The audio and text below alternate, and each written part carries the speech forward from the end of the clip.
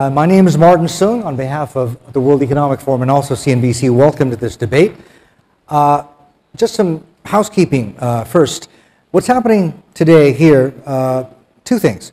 We're doing this as a live event, as you're all used to if you've been coming to WEF for a long time, but we're also doing it at the same time simultaneously as a television event.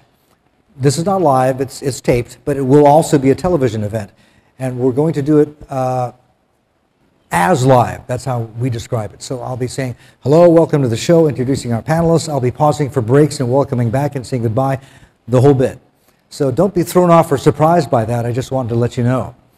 The structure of this is going to be fairly straightforward. We've got roughly about an hour, so call it 60 minutes to get through this topic. We'll break it into thirds, 20, 20, 20, roughly speaking. The first two thirds we will talk among ourselves. Then the last third we'll open it up to the floor for our Q&A for questions and answers. And I've been told by the World Economic Forum people they have wireless microphones which will come to you.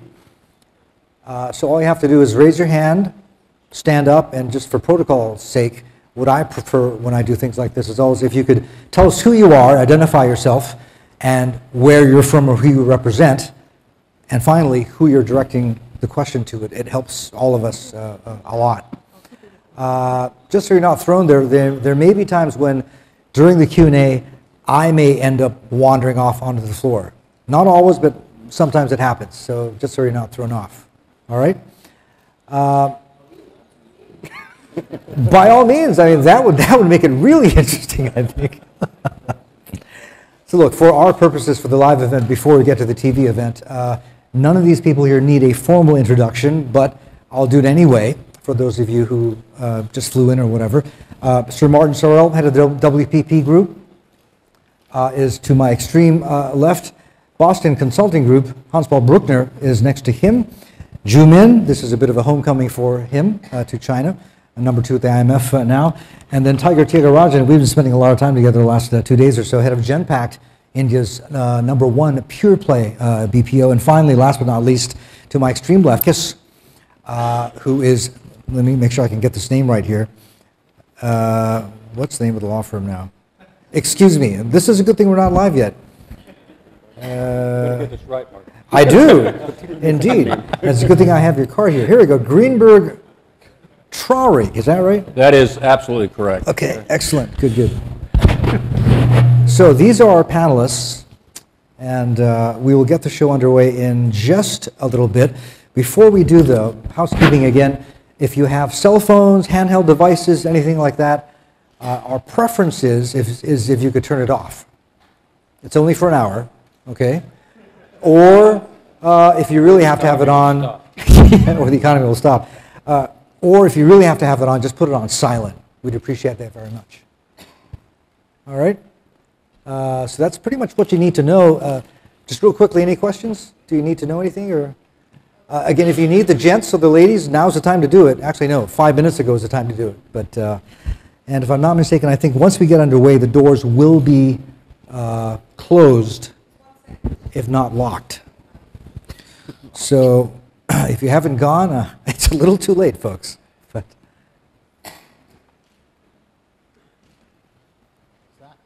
hey, What was that? You moved too much. Stand still. okay, so we're good to go.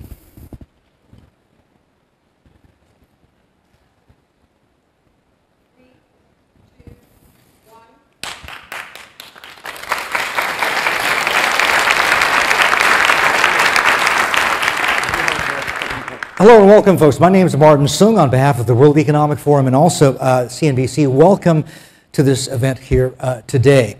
What we're debating up on your screen, as you can see, is the backlash to going global. I like to call it, or prefer to call it, blowback. I think it's no point debating or asking whether or not it actually is there or exists. I think there's well-documented proof that if you want to quantify it, it does exist, even down to anecdotal evidence that, let's say, it's slower to get a business permit, things are more drawn out, etc. This is all as a result of the great financial crisis that started 3 years ago. The instinct, I guess, for companies and for countries to pull back, to to turn inward, protectionist. What I'd like to do today, before I introduce our panel, is let you know that we want to explore 3 key questions by the end of this session with you folks. The first thing is not so much does it exist, but is it, or what is the potential for this backlash or blowback to get worse, especially if the conditions we see today become long, drawn out, protracted, or God forbid, worst case scenario, Europe implodes, the US double dips, then what? The second thing I want to explore is, if that is the case, what do companies do? How do they navigate through this? How do they survive? And the basis for this is, my thinking that it may be too easy to say or to think that, look, companies are going to, as they always do, money is going to find a way. Companies are going to find a way around this. This time around, though, are conditions different, and does that require or necessitate a different strategy for companies? And the final thing I want to talk about and get out from our guests, tease out from them, is winners and losers. Who's going to win out of all of this? Describe companies that are going to end up being winners. What are they going to look like? What sorts of attributes are they going to have? So basically, that's the kind of ground we want to cover. Without much ado, let's introduce our panel of guests. Starting on my left, Sir Martin Sorrell, head of the WPP group globally, a man who's very familiar with WEF and the proceedings here. Next to him, Hans-Paul Bürkner from BCG, global CEO. Next to him, this is a bit of a homecoming for Julin, Deputy Managing Director at the IMF. Welcome today. And then to my right, we've got Tyagarajan, who's head of Genpact. This is India's #1 pure play BPO, business process outsourcing outfit. And last but not least, to my far right, we've got Jim Bacchus right now, who you may remember more from his days in Congress, but I guess those are past. Let's get this thing going right now, and let me turn to Sir Martin first with the first thing I want to explore, and that is, what is the potential for this blowback or backlash to get worse? Well, there's bags of potential for it to get worse if we don't sort out when I say we, the governments and leadership, to sort out what's going on in Western Europe, whether it's or Italy or even beyond Italy into France, and some people even say in the UK and elsewhere. So that's one issue. And I think an even bigger issue, we talked about it with Zimin this morning at breakfast, is I worry about Western Europe, but I worry even more. I'm reasonably sanguine about the prospects for 2012. What I'm really worried about is what happens beyond 2012, particularly November 2012, when the next US presidential election will take place, as to what will happen in America. Because with all due respect to the Americans in the audience and those that are watching, all that has happened in America is to kick the can, as the Americans say, kick the can down the road. As if that's not what the Europeans are doing? Yes, and when I referred, Martin, to the lack of leadership, I mean, in real estate they say location, location, location. If you said to me what's needed now, it's leadership, leadership, leadership. A bit apple pie and motherhood to say that, but if one goes back to when we were in a similar position in the 80s, when Japan was the force that everybody talked about taking over from America, if you look at what happened, we had 2 leaders, whether we think they were right or wrong. One was President Reagan, who literally rode to the rescue from his Hollywood origins. And then we had Mrs. Thatcher in the UK, again, controversial in terms of maybe style and direction, but very firm leadership. And in fact, it's ironic that when we look at the most successful nation on the planet at the moment, which is where we are at the moment, China, it's the success of a planned economy. And we just came from a session where we were talking about the challenges and opportunities facing China. Let me stop there. What's interesting is maybe we have a lot to learn from the Chinese model. Okay, well, we'll talk about that. But essentially, just to sort of sum it up and recap, you're saying the potential for this backlash or blowback to get worse is there because there is no political leadership. Yeah, well, just wait just for a minute. There is no blowback or backlash for companies. There is a blowback and backlash for countries. When you refer to protectionism and turning inward, it is a country phenomenon, not a company phenomenon. If you're running a company, you have no choice. Fair enough. BRICS and Next 11 is where the growth is, where the relative growth is. and you will pursue that. I mean, that's the answer to your questions 2 and 3. The companies that succeed will those that go after aggressively those opportunities. All right, we're getting a little bit ahead of ourselves. Go ahead. I think countries can make efforts, but they will not succeed because whether it's companies, whether it's people, capital, they're all on the move and they see enormous opportunities. We'll see 2 billion more people entering the global economy over the next 20 years in terms of consumers, in terms of workers, in terms of entrepreneurs. There is such a great movement, and that's why I think what we've seen over the last 4 or 5 decades will continue. Yes, there will be noises from from Brazil, from France, from the US, also maybe from some emerging markets. But overall, I think because there's so much movement, so much opportunity, I think that will not create the backlash. So there's a momentum, and you sound like you're an optimist, pretty sanguine about this. Basically, what we're seeing now is just a blip. We'll get through it. Absolutely. Business will find a way. Absolutely. All right, let's get back to the leadership question and swing all the way to my extreme right. Jim Bacchus, no leadership is what Sir Martin Sorrell says. You spent a lot of time in government. Is that fair? I think it's true that the Americans are kicking the can down the road, and I think it's fair to say that the whole world is kicking the can down the road. The G20, for example, makes ritual statements about the need to conclude a new global trade round, but then doesn't do anything about it afterwards. The single biggest thing we could do to jumpstart the global economy would be to continue to lower barriers to trade worldwide through the auspices of the WTO. We haven't done that. We don't have the political will to do it. We have not begun to address all the myriad of issues in trade and investment that we ought to be addressing globally that are not yet on the trade agenda. We can't get to that next 21st century trade agenda until we put the current negotiating round behind us. No one's even talking about this. The President of the United States gives a speech to the Congress, doesn't mention it, does come out for some good things, but also a bit of protectionism. The Canadians today are protesting to the United States in Washington because Obama's Jobs Act is going to discriminate against Canada in terms of government procurement. Worldwide, the disciplines of the WTO, and I say this as a former WTO judge, of course, are helping because countries are reluctant to violate obligations. They know they'll pay the price in terms of economic sanctions.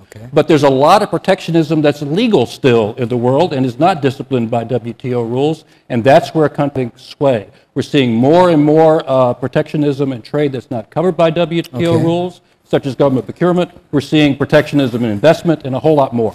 Okay, we talked about this earlier on. Government procurement, this is something that the Washington and Beijing have butted heads about or over for some time now. Zoom in from your perspective. I mean, the one word that Martin Sorrell did not come out with a few minutes ago is basically, look, the potential for backlash or blowback to get worse, yes, because there's no political leadership, but also because of the time or the part we're in certain political cycles is what you were trying to say, right? November in the U.S. Politicians are in business to be re-elected. Yeah. The electoral cycle is a 4-year cycle, 5-year cycle in some cases, and in America's case, it's a 2-year cycle because you have midterm congressionals. So every 2 years, a president, unless he goes for his second term, which is interesting, because maybe if President Obama gets re-elected, he'll feel a little bit more philosophical about his legacy, and then will bring to bear some more constructive engagement with probably a Republican-controlled House and Senate. And we'll have the risk of gridlock and deadlock again, but maybe, as I say, it'll be a little bit more philosophical in relation. All right, the political cycle also applies to China as well next year. Huge leadership changes. How confident are you, wearing both hats, as a Chinese, but also as number 2 at the IMF, that the incoming policymakers will make best efforts not to let blowback or backlash against globalization increase? Well, thank you. First of all, thank you. Give me a title being the number 2. In fact, I'm not. I'm just one of the deputy managing directors. We have 4 working together. I'm got to be very careful. Otherwise, you will lose your job. I will lose my job. I don't want that to happen. This is the most important issue. Then I owe you. Yes. Okay. Well, thank you very much for the new title. Everybody wants to have a new title. Me too. Go back to Martin's point. I think that when you talk about the backslash to the going global, you have to divide this country level or company level. I absolutely agree. I think this is the key issue. At the country level, we thought the political leadership shortage issues. We thought the trade fraction issues, right, and procurements, all those issues happen. But at the company level, I think it's absolutely what we really globalization continues. Actually, nothing can stop that. You can see very clear. If you're looking for the whole day today, the whole world experienced a very fundamental, dramatic structure change.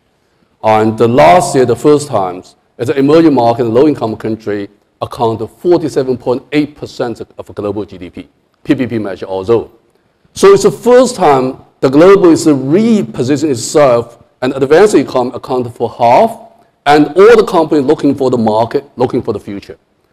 The second big wave is we are really in the beginning of a new wave of R&D and of a new IT or new technology innovations in terms of mobiles, ITs, in terms because the cloud computer make a scale, speed, and the cost is so low, and in terms of intelligence, artificial intelligence, and make all this RUB become possible, and the cost can be very low today, and in terms of and also in the medication areas, all those things.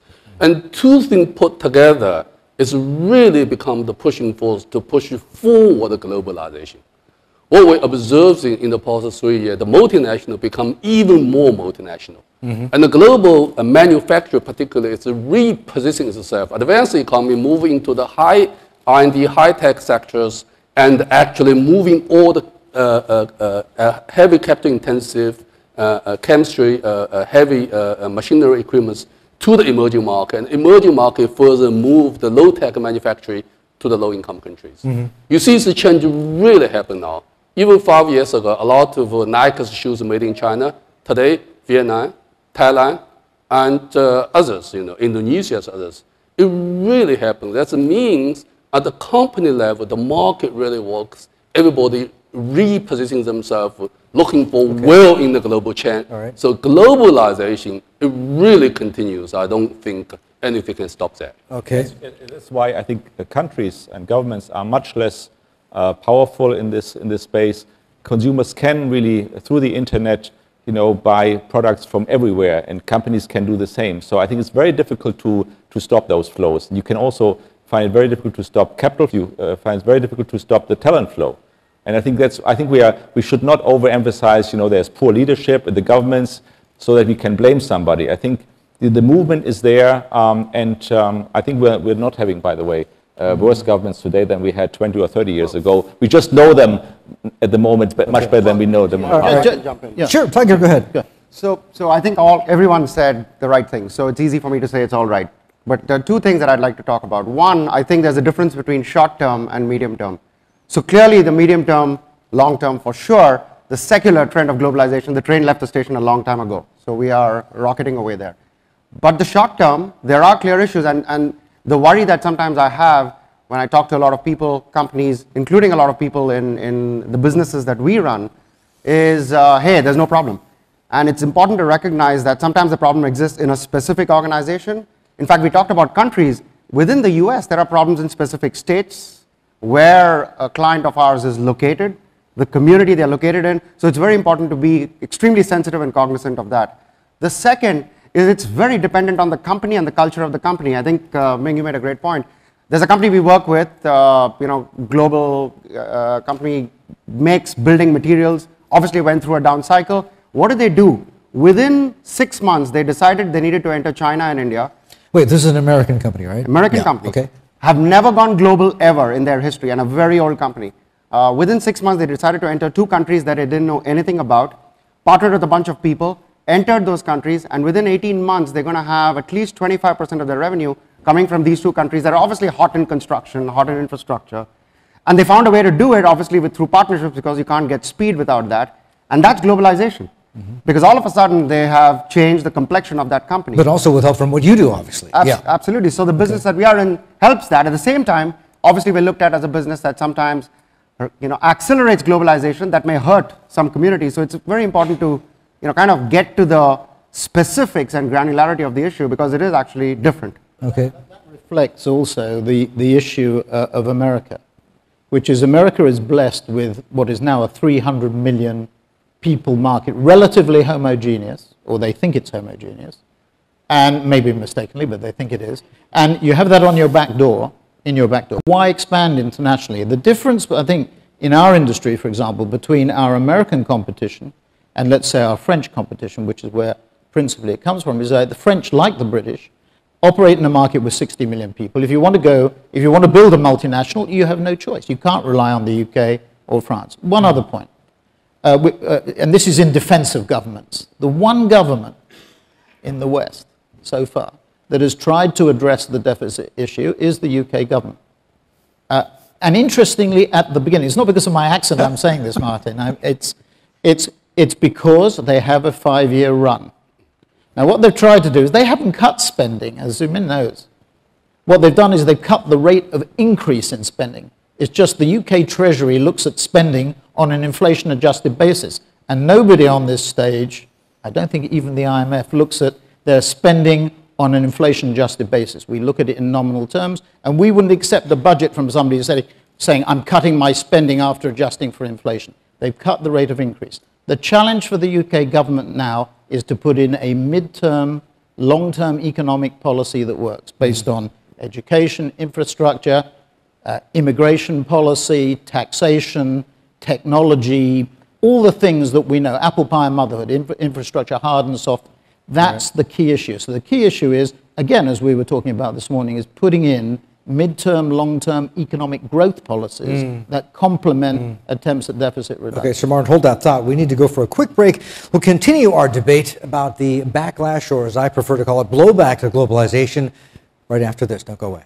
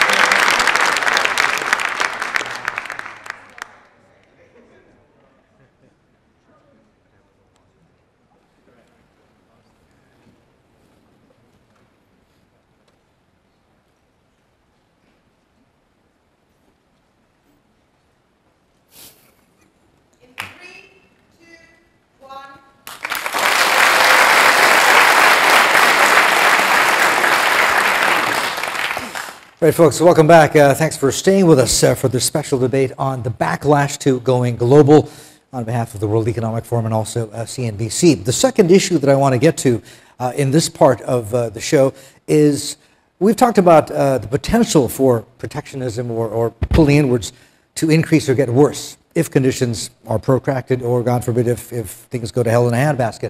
Let's talk about now what companies need to do. I think we already started on this with Hans Paul, that you're optimistic, you're sanguine that, look, money, companies, business, they will find a way despite what governments do or don't do. Yeah. I think what we all have to be aware of that, you know, if you are a Japanese, a European or North American company and you're operating internationally and you see your environment being slow growth, 2-3% at most, and if you think, okay, then by growing 4-5%, you know, you're doing a good job, I think you will be failing, because companies from China, from India, from Latin America, they will grow 20, 30, 40, 50%, and even more. We heard some stories during the course of the day. And if you then just grow by 4-5%, you will be marginalized over the next 5 to 10 years. So I think for all those companies from the developed markets, they really have to massively invest to participate in the global growth, especially in the growth stories in the emerging markets.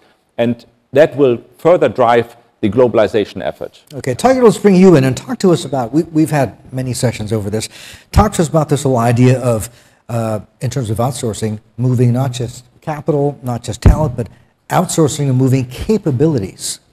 No, so we think about our business as actually trade and capabilities. I mean, if you go back to trade and capital, goods, services, and of course, capabilities. And And the reason we think that way is more and more we are finding as we continue to deliver services to the developed world from the emerging economies, from 17 different countries across the world into the developed world, we're finding that there are innovative ideas that our teams are developing that actually are going to add tremendous value to our clients.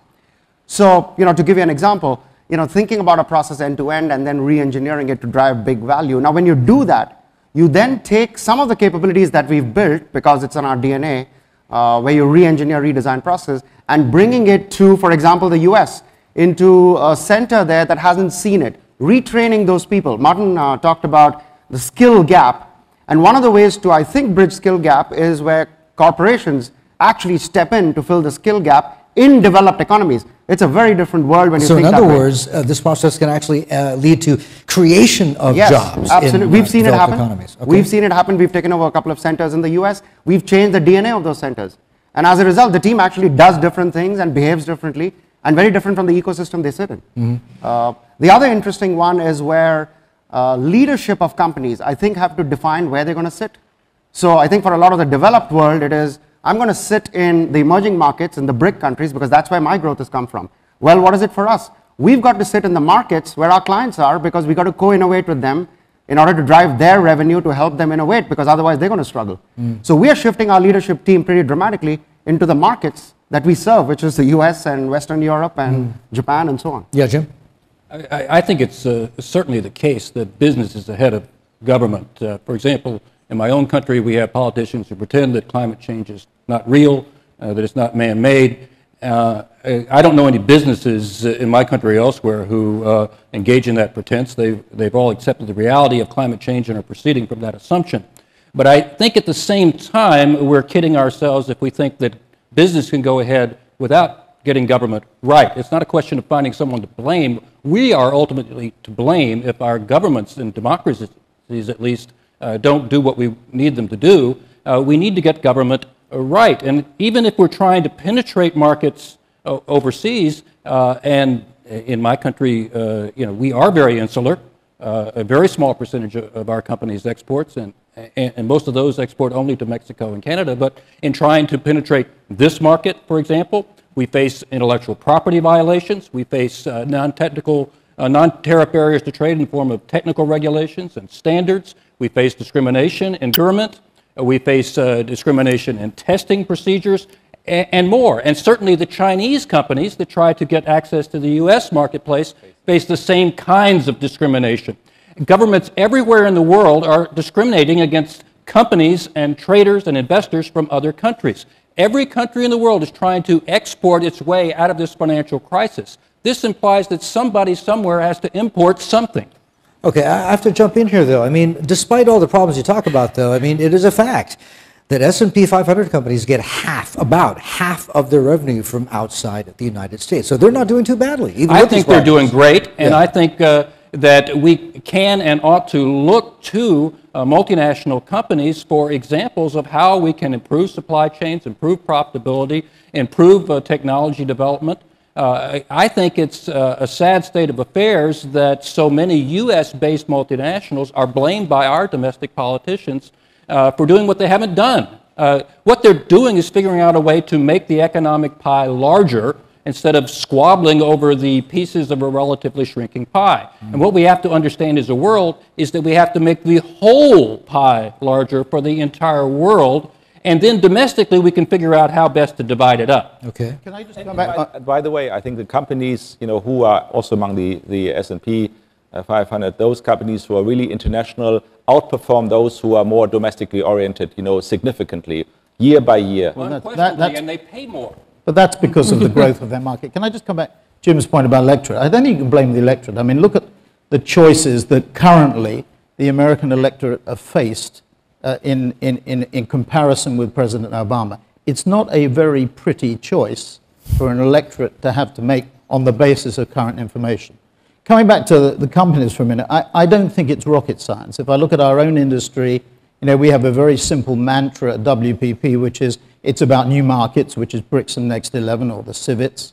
It's about new media. It's about the growth of digital. And in our case, it's the growth of consumer insight, data analytics, and the application of technology. The critical determining factor is not the strategy. I mean, a lot of strategies are very similar. I mean, you don't have to be Einstein to figure it out. It's implementation that is absolutely critical, and first mover advantage, I think, is critical, attaining that first mover advantage. So the companies that win are the ones that move very quickly to embrace it, and the American companies, going back to Tiger's point, I think in some cases, not all cases, have been slower to do it. I think the critical issue that we face is what I would call balance. As I look at the delta of WPP's growth, you know, we will cross $1.1 billion of revenues here in China. We will have 12,000 people here out of a total number of 150,000. In India, we have 9,000 people. In Brazil, 6,000 people. And in Russia, almost 2,000 people. The issue for us is whether essentially an Anglo-American company can shift its thinking to embrace the fact that the delta in sales and profitability is coming from parts of the world that we are not accustomed to. In other words, including China? Well, China is, you know, BRICS and Next 11 includes China. And you don't choose between them, you do all of them. It's about Vietnam, it's about Indonesia, it's about Turkey, Colombia, about Mexico, Argentina, South Africa, all these countries, Pakistan, it's about all these countries. But the issue is, how can Western European and American companies alter their thinking, their DNA, to embrace that management? And that balance issue, I think, is the critical issue. What about Asian companies? What about Chinese companies? Jumin? Yeah, if we go back, getting all the comments together, I think this is two-sided issues. One side is the market and the corporate side. One side is the government side. But both sides are changing. I think this is absolutely important, the whole changing environments. On the corporate side, we observe the multinational go further multinational. As you mentioned, I saw some company in Minnesota that never been in China and India, for example. Now they jump in. Because obviously the growth you mentioned, yeah, Hans Paul mentions, they move in. But also you observe the company in China and India move into the advanced economy because they have a big market, they have a more R&D, they have a new technology, they found a new market there. So it's a two-way traffic in today, it's exactly really happening. And back to that whole thing is I always say, a really global manufacturing restructuring. It's a big, massive process that's starting now, and every company is looking for a new position, looking for where move to the high end, where their position themselves. I think this is really no force can stop that. I absolutely agree with Hans Paul mentioning that.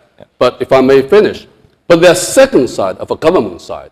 The government side is also changing. 20 years ago, if you talk about the government role on the globalization, you will ask the government to facilitate and help the company go abroad, open the door for them, right, for all the advanced economy, for the emerging market as well. But now? But today is very different. But because with the globalization, the company do not need the government to help them to open the door, to facilitate them to go abroad, because everything is market driven. But there are a few issues. The first important issue is how the government to maintain the local market play field in a fair and equal base. I think this is really, James mentioned, as it's absolutely become important new roles. Now, their second challenge also important for today for the particular government. This is absolutely new phenomenon. We never saw about that before is, with the globalization, what happened is tradable sector become more beneficial. And non-tradable sector has a much, much slower growth and a low productivity. So if you're looking for the tradable sector, productivity growth is very strong, per capita income increase. So in the non-tradable sector, because they are not associated with globalization, the productivity grow very slow, and the per capita income in this sector and lower. So that's a create income disparity issues. Now let's go back to the government. The classical theory is, if you go trade, it's fine, you go to the trade sector first, then after a few years, you accumulate enough wealth, you go back to the non-trade sector. With the globalization, the whole thing changed. Because with the scale, with the speed, you wait a few years and you go back to the non-tradable sector, you have a social problem already. So it is the government role, in fact, when you go globalization, you need to pay more social policy into the non-tradable sector invest more in the non-trade, increase productivity in non-tradable sector to maintain the income level more or less equal across two different sectors. This has become a very important role of a government. That's, I think, a key issue. I think making globalization a win-win is really key. Now, of course, on the individual level, that means you could lose your job, and finding a new job means you have to have the skill set, in order to really, also be able to work in a different setting. And that's why I think what governments can and should do above all, invest in education, in training, in expanding the skill sets at all levels, not just scientists and engineers. We also need electricians, we need plumbers, we need people working with that. So the government role to promote globalization is go to the social policy. It's a complete concept before you sort of promote the firm go abroad. And also in terms of classical role in terms of trade negotiation also change. Because previously, and so many trade issues between the South and the North, and now more and more trade between the South and the South. So government role in terms of trade negotiation, protection issues also change as well. But Zumin has continuously used the word government, and what he actually means is leadership. And I'm a little less optimistic than my German, well, coming from Germany, I can understand his optimism because Germany, Poland, and Russia is a triumvirate that I think is going to be immensely powerful. The world is shifting not only to the east and the south and the southeast, but Europe is shifting to the east. The locus of power, I think, in Europe is shifting to the east. But it's about leadership, and I'm a little bit less optimistic about our ability in the West to reverse what is a 200-year cyclical swing. After all, if we went back to the early 19th century, China and India dominated, it was 40% of worldwide GNP then. With the BRICS, or the equivalent of the civets, it would have been 50%. This is back to the future stuff. And I think it's very difficult for us to reverse it in Western Europe and indeed in America. America's still 15 trillion against 5 trillion for GNP in China, unless we have strong government. By what you mean, Zumin, is we have strong leadership. Strong leadership. Jim, weigh in on this. Weigh in on this. Well, I agree completely. First of all, I agree with what the two of you have said about the need for the whole world to work together to make globalization a win-win. This is a matter of, in my view, having globally agreed rules that make it possible for all of us to compete fairly. And then internally within every country, we have to make the kinds of investments in our own people so that they can succeed in the new world economy. In terms of the United States and the mother country, I wouldn't write us off just yet. I still would not trade places as an American with any other country in the world. But at the same time, I believe that the United States will sell itself short if we turn inward and away from the world. And I feel the rest of the world will lose as well. I think decoupling is an illusion, my friends in the BRICS. You are in this with us and with the Europeans. We're all in it together. We do need more leadership. It bothers me when we talk about, as we do at home, well, that's a second-term issue. Why don't we do it in the first term? It bothers me when elected politicians, my former colleagues in the Congress, for example, say, well, I can't vote for that because I might lose the election.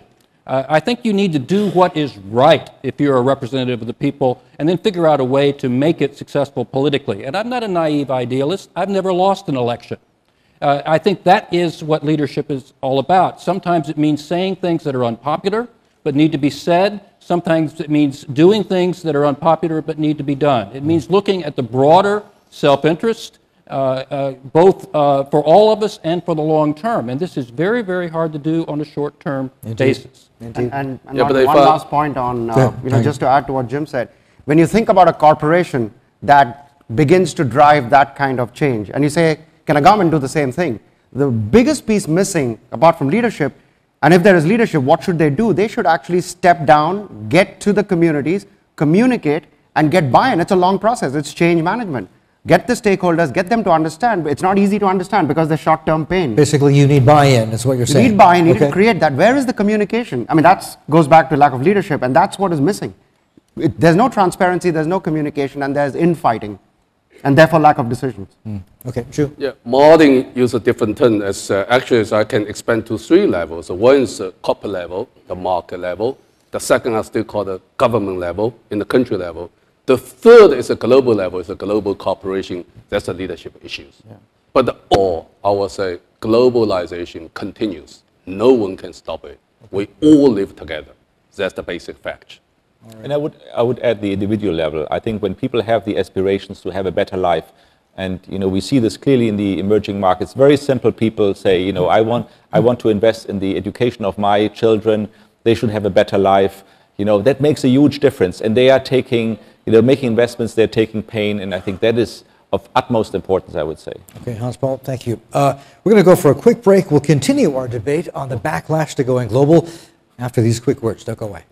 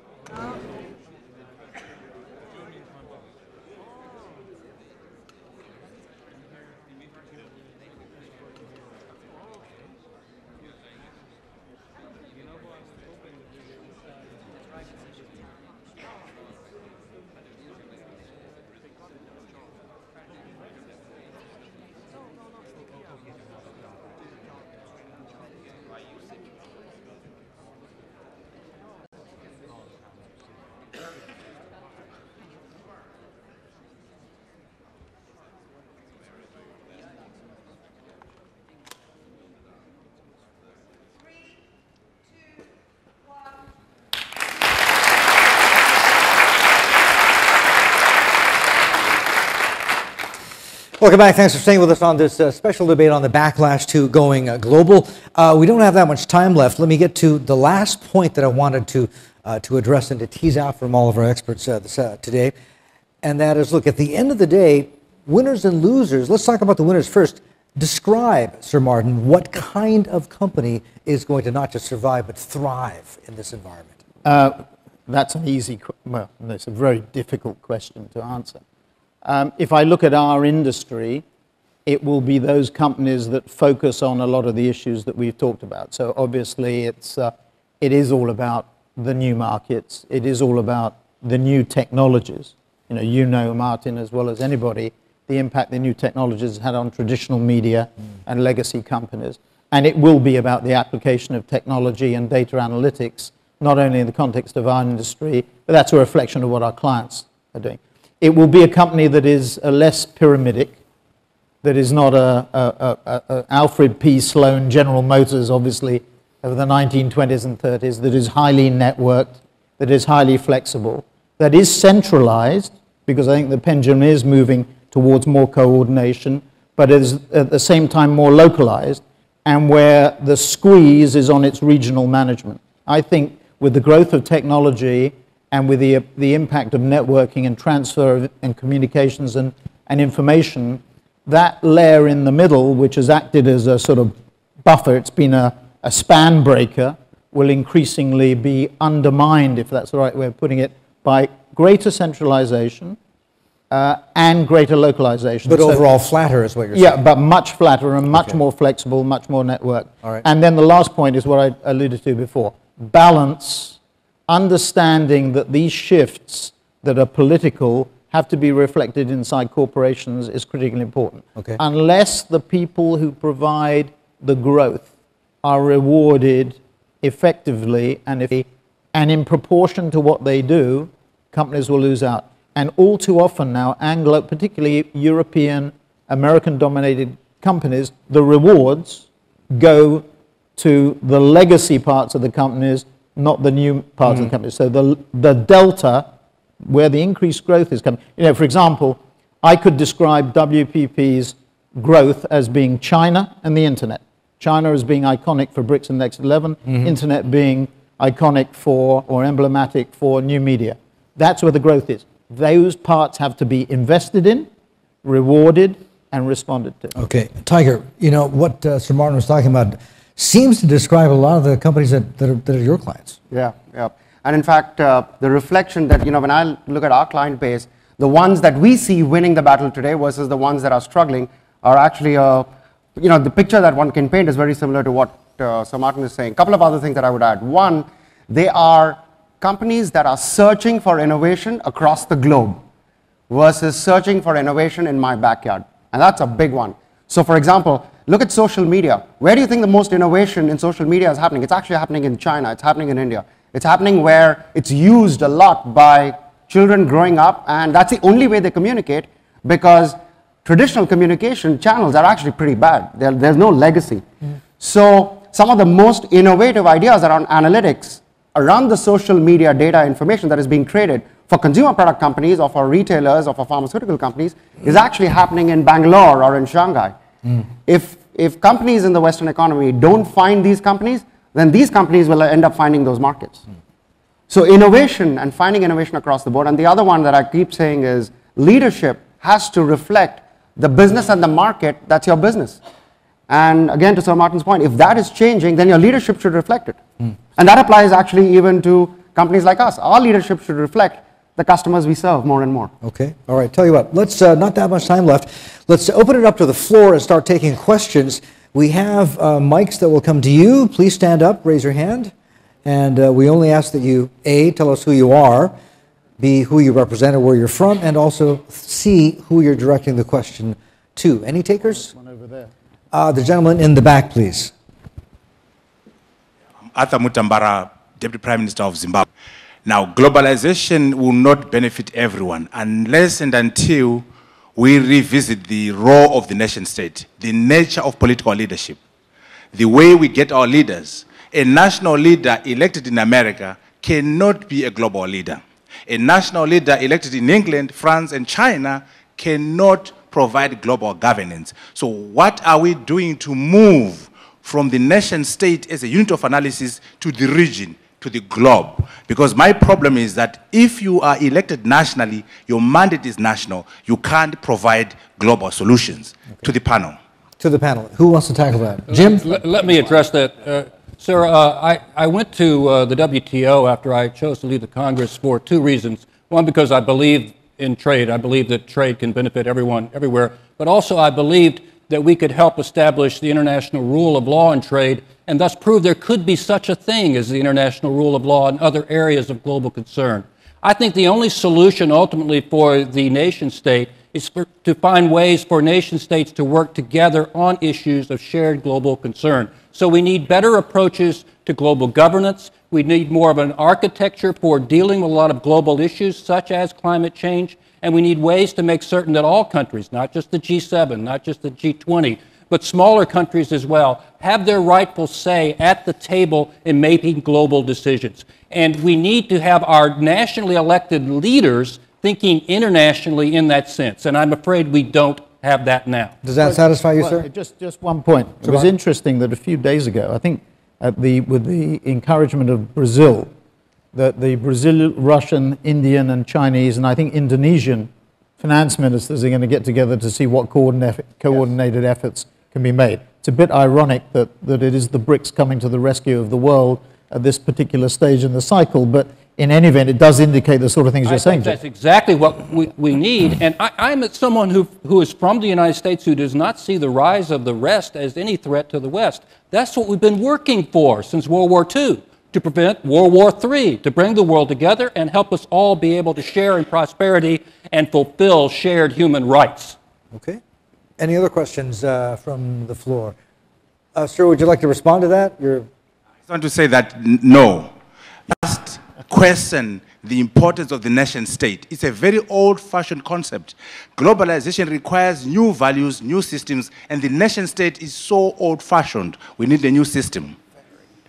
We do not yet, sir, have the Parliament of Man and the Federation of the World that we might hope for, those of us who are Anglophiles and read poetry. But we need to improve the United Nations and global governance in that way. I agree. No, actually, I think this gentleman from Zimbabwe has a good point.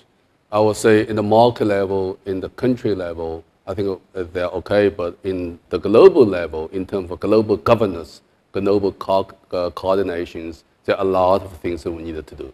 And the leadership issues and the proper governance structures and the fair and the equal play field for everyone to have a voice and jointly determine the global key issues. There's still a lot of things we needed to do. I very much agree with you.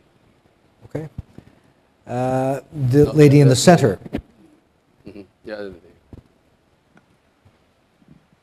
I'm Cláudia Trevisan from the Brazilian newspaper Estado de São Paulo. It's a question for Mr. Zhu. Do you expect a specific backlash against Chinese investments overseas for the fact that a great deal of it is made by state-owned enterprises or are backed by the government? Thank you. Thank you. Thank you for the question. Ladies always ask a tough question. And I don't think so. As I said, in the corporate level and the country level, what is new is we see the two-way capture and the globalizations are happening now, both from advanced economy to the emerging market, and emerging market to the advanced economy as well. And it's not only the capture, but also the technology, the innovation, and the human capital as well. It's more than capital per se. So in that sense, you will see more and more capture and technology from the advanced economy moving to the emerging market, as well as emerging market move into a globalized. This is absolutely two-way traffic. Okay. And for this situation, I would say everybody, really you ask for who are the winner. I would say three basic important things. Number one, the winner got to have open-minded. The openness is the most important thing. You have to take this as a basic trend.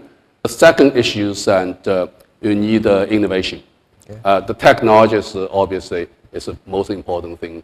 And third issue is understand the trend of currently dramatically changing, very fast change global economic situations. Then you can position yourself. Strategically position yourself right is always the key issue.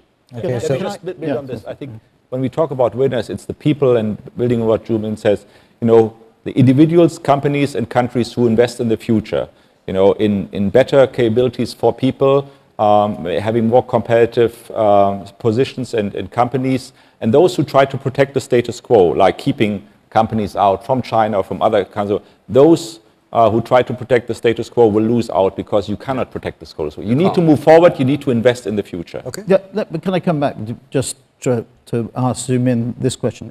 Do you think it's fair to say that there are some Western companies, referring to the backlash point, not a backlash against Chinese state-owned enterprises, but there's some companies that feel that it's difficult to do business in China, that it's difficult to make profit in China in the long term. You remember we had that leak from GE in Italy, if I remember rightly, about a year or so ago at a management conference that Jeff Immelt and his management talked about that issue, that there are strategic industries in China which it is difficult to penetrate. Do you think that's fair or not?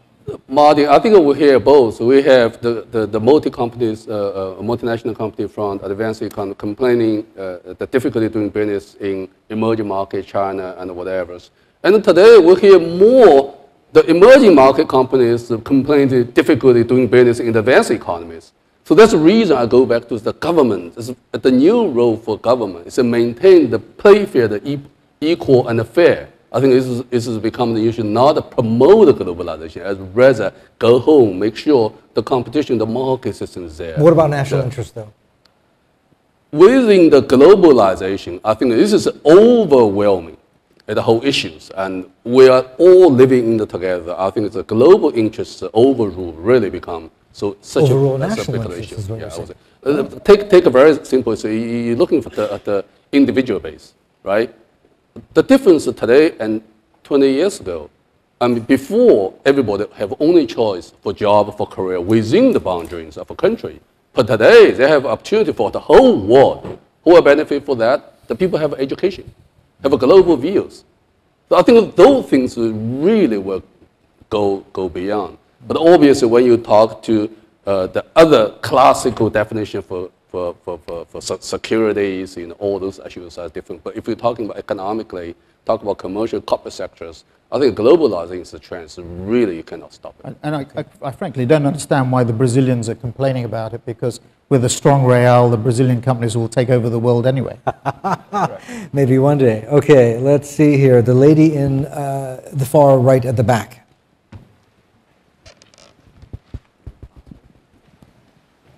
Okay, I'm a journalist from the magazine of China Report. I have a question to ask Zhu Min. We have just talked a lot about the company, the economy, and what do you think about the cultural shock caused by the globalization? Thank you. The cultural shock. Culture. Yeah. Yeah, I would say it is always the issue, because the cultural difference all make the cooperation, the doing business in global more challenging, more difficult. But I would say after 20 years of globalizations, we all globalized, right? And the cultural actually become less, not important, but it becomes less issue today. So culture is still an issue, obviously. You need to respect the local culture. So you need to respect the people's, the pattern for behavior. That's absolutely important.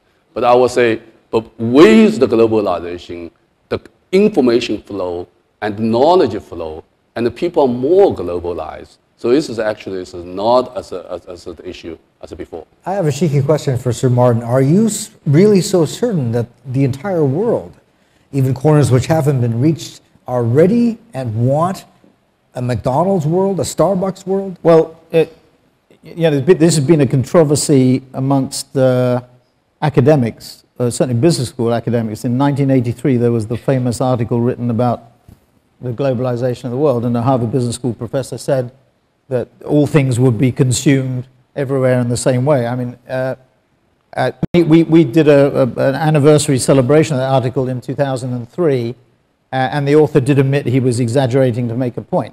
And I think the interesting thing is that we see in our business that consumers are more interesting for their differences rather than their similarities. And if I look at our business, probably about 10, 15, 20% is truly global in the sense of that 1983 article, that everything will be consumed in the same way everywhere.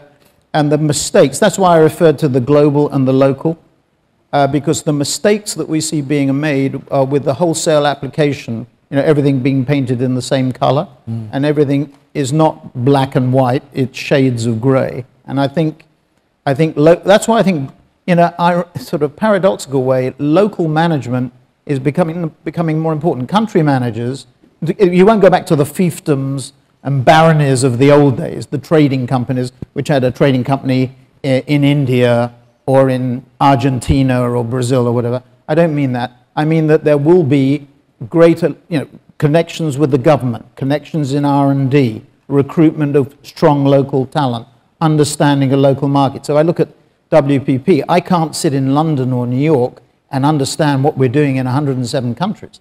Our chief talent guy doesn't know who the best creative people are in Barcelona, Beijing, or Bangalore. You have to have local. So I think I come back to the balance point. No, globalization obviously means diversification rather than unification. I think it's become ever clear. That means with the globalization, where everybody have to consume the same thing, living the same pattern. More choice. It's more choice, exactly. More cultures, so more colorful. More styles, and you can never ever imagine Chinese people have so many. But Zhu Min, there is a really interesting point which gets debated, I think, in China quite a bit, that as China becomes wealthier and wealthier, is money and material things alone sufficient to produce social harmony? Oh, many countries asking that question, though. That as the country becomes more sophisticated and wealthier, there are other issues, it might be religion, and other issues become more and more important and more and more. Okay, so Martin, let me just stop you there. I want to squeeze in one last question from the gentleman right in the middle. Go ahead. My name is Alessandro Magnoli Boc, China Investment Company. We said that the global economic situation, the crisis that we are living, needs strong leadership. Concretely, what would you like to see from the G20 in November in France? What are the key steps that you would think would solve this issue and would bring globalization back on track? Who would you like to answer that question? Marty. We have just... You said it first. How about Jumin? How about Jumin? Go ahead.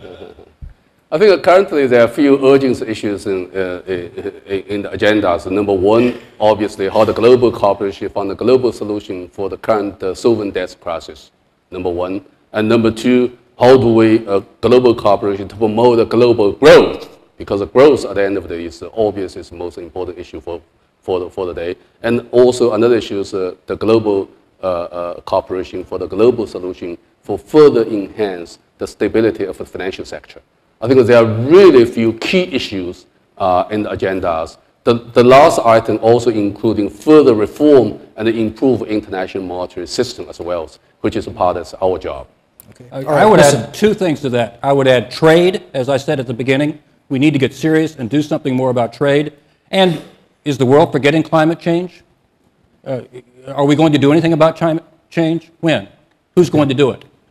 And don't have too high expectations in the short term. It will take time. Exactly. It has to be done incrementally. Be ready Fantastic. to go through pain. Philosophy. No pain, no gain. No pain, no gain. Listen, gentlemen, we have to leave it there. Thank you so much for joining us for this debate on the Backlash to going global. On behalf of World Economic Forum and also CNBC, thank you all, to our panelists as well, and for you for watching and taking part.